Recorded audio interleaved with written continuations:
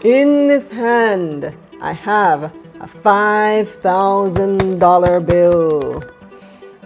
And in this hand, I have 5 $1,000 bills. Now, which one do you want? Which one? And what do they have to do with this yummy cup of juice?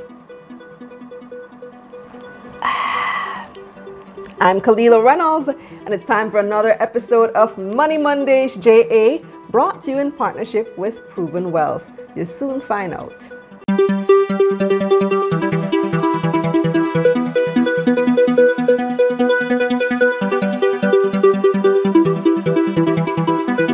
Now, before we get started, make sure to hit that like button, subscribe to this channel, and turn on those post notifications. Also, subscribe to our newsletter by clicking the link in the description below, and make sure you watch this episode to the end because I have a giveaway coming up.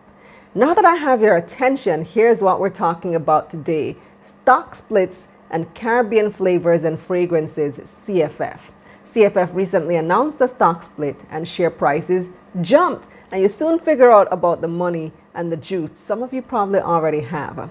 So the directors of CFF met on August 27 and approved resolutions to increase the number of shares that the company is allowed to have. That's called the authorized share capital. They also decided to divide or split each of the existing shares by 10.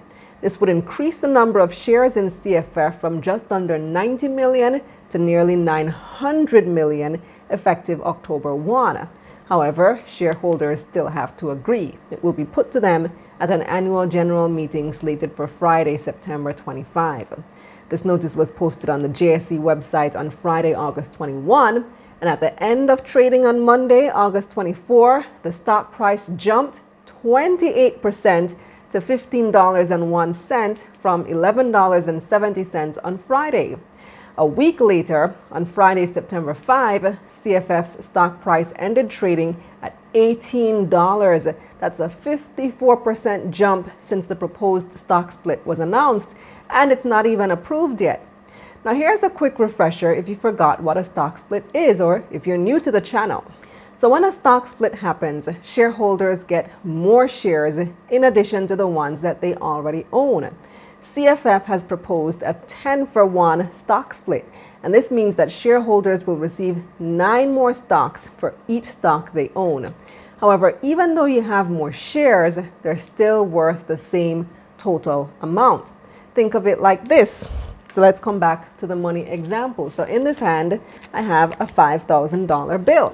And over here, in the other hand, I have 5 $1,000 bills. Which one do you prefer? They both add up to $5,000, right? So technically, it shouldn't make a difference. But a lot of people prefer the smaller bills because it might be hard to get change or for whatever reason. Some companies do a stock split for similar reasons. The cheaper share price just seems more attractive to potential investors. Now, companies usually do stock splits to increase the liquidity of the company's stock on a stock exchange. And what does that mean? I know liquidity sounds like a big word, right? So let's say that you want to sell your stocks in a company, but the stock price is expensive. Same way that you might find it hard to get change for the $5,000 bill if you're trying to pay a bus fare with it. So you might find the expensive stock hard to sell. No one wants to buy it because of the price. A stock split makes the price cheaper and may make more people interested in buying, which increases activity on the market for that company's stock. So more people start buying and selling it. Tech giant Apple, for example, had a 4-for-1 stock split on August 27. The price came down from $500 for one Apple stock to about $100. So for existing shareholders, rather than having one share worth $500, they get 5 shares worth $100 each for a total of $500. No difference, right? But for new shareholders now, they only need $100 to buy an Apple share rather than having to find $500. So you see how this might influence more people to buy. When stock splits are announced, investors often react by buying more of the stock in anticipation of the higher number of stocks that they will have after the split. This usually drives up the stock price, and this is what we're seeing happen on the Jamaica Stock Exchange. Now, for more information on stock splits, you can check out this other video in which I break down what is a stock split. Now let's take a closer look at Caribbean Flavours and Fragrances, CFF. It's listed on the junior market of the Jamaica Stock Exchange. CFF manufactures and distributes flavors, essences, and fragrances to companies in the food, beverage, baking, confectionery, and pharmaceutical industries. Since COVID-19, CFF has also started making hand sanitizers. Smart move! CFF supplies its products to companies in Jamaica and also exports to the US, Canada, Trinidad and Tobago, St. Kitts, Guyana, Grenada, and Barbados. Their largest local competitor is Virginia Dare Jamaica. The company was listed on the junior market of the JSE in October 2013 for $2.25 a share. So if you bought the stock at IPO and kept it up until now, at Friday's closing price of 18 Jamaican dollars, you would have made back your money 7 times over. Talk about gains. In August 2014 now, Deramon Trading, another company listed on the junior market, acquired 49% of CFF for 121.2 million Jamaican dollars at $2.75 a share. In February 2017, Deramon acquired another 26% of the company, so this made them the majority shareholder with 75% ownership of CFF. The company has since entered a new partnership with another company that acquired 10% of CFF in a transaction valued at 108 million Jamaican dollars. So as of June 30, 2020, Deramon's shareholding is now down to 65.02% of CFF. And just last week, Deramon announced that shareholders will be voting whether to issue up to 1.8 billion new ordinary shares in an additional public offer APO. That decision will be at its AGM on September 25, and yes, I will be breaking down that prospectus once it drops. Now, among CFF's management are Derek Cottrell, who serves as the managing director. He's also the CEO and chairman of Deramon, and Ian Kelly, who's the chief financial officer of both CFF and Deramon.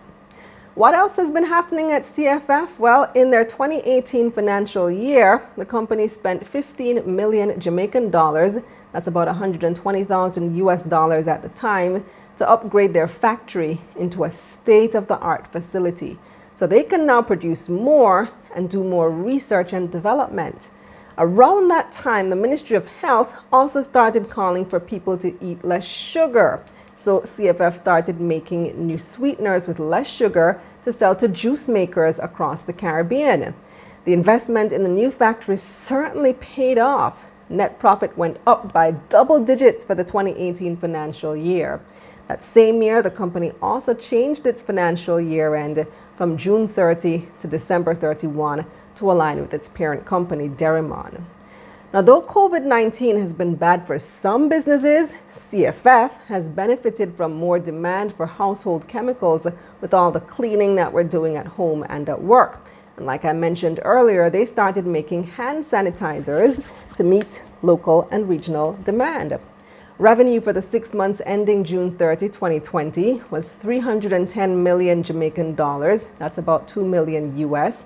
And that's up from 226 million Jamaican, or about 1.5 million US, over the same period in 2019. However, the company expenses also went up, but overall, CFF's net profit of 43 million Jamaican dollars, or just under 300,000 US, was up 26% over last year. Not bad. A look at the company's balance sheet as at June 30 shows that their current assets can easily cover their debts, even if you don't count raw materials among the assets. The Ministry of Health has declared that Jamaica is now at community spread for COVID-19, so this gives some comfort that if the current economic conditions continue, CFF should still be able to cover their liabilities as well as some expenses. The company's total assets stood at 638 million Jamaican dollars, or about 4.3 million US. So how does the future look for CFF? Well, after Derrimon bought majority shares in 2017, there was mention of a 5-year plan that would see the company investing in improving its factory, researching local crops to develop new products, and working to get better prices from its suppliers. The 2019 report tells us that they're still having problems with that last one. I hope this has been solved. Well, the company has so far improved its factory, like I told you before.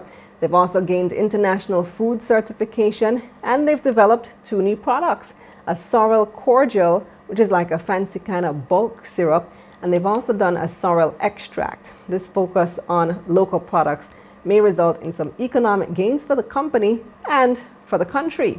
So what do you think? Are you going to take advantage of this stock split? Please remember though, I'm not a licensed financial advisor, so this isn't advice to buy or sell this stock. For that, you can consult a licensed advisor, such as the ones at Proven Wealth. That's it for this episode of Money Mondays JA, brought to you by Proven Wealth. Follow them on Instagram at WeAreProven. And keep watching, I have a giveaway coming up. But first, here's what's coming up on Taking Stock. The Jamaica Labour Party JLP won the 2020 elections in a landslide victory last week, earning them another term in government. But with the COVID-19 pandemic still very much on, there's no time for a honeymoon. The administration must get straight back to work. Business leaders Keith Duncan of the PSOJ and Richard Pandohi of the JMEA discussed the new government's top priorities. And later, the analysts weighing on the latest market developments. Panjam's shareholders have approved an additional public offer, but the company has decided it's still not the right time. And the Chinese electric car maker NIO is shaking up the market. We'll discuss. Now before you go, hit that thumbs up button so that YouTube shows this video to more people. Subscribe to this channel to learn more each week. And if you've learned anything useful today, share with a friend. Congratulations to last week's winner, Gabrielle Henry. You've won yourself one of our Let's Get This Money t-shirts. Email orders at KalilahRayMedia.com to claim your prize. And guys, if you want one, just email that address to place your order. Time now for today's giveaway, and here's the question. If approved, when will CFF stock split become effective? Answer in the comments. You have until Friday, September 11 to post your answer. The winner will be chosen at random from the correct answers and announced in next week's episode. Until then, I'm Kalilah Reynolds. Stay safe.